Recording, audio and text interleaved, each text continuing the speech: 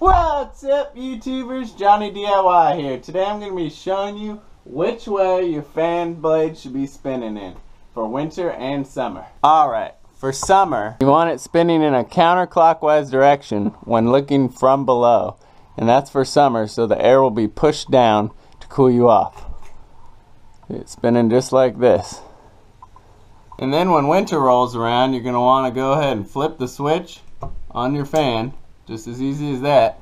Then looking from the bottom again, you're going to want your fan blades to spin in a clockwise motion.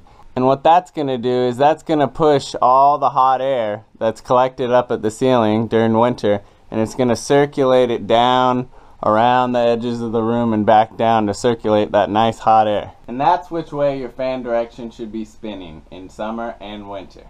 Thanks for watching Johnny DIY. Remember guys, keep on doing it yourself. If you give me a thumbs up, I'd appreciate it. Thanks.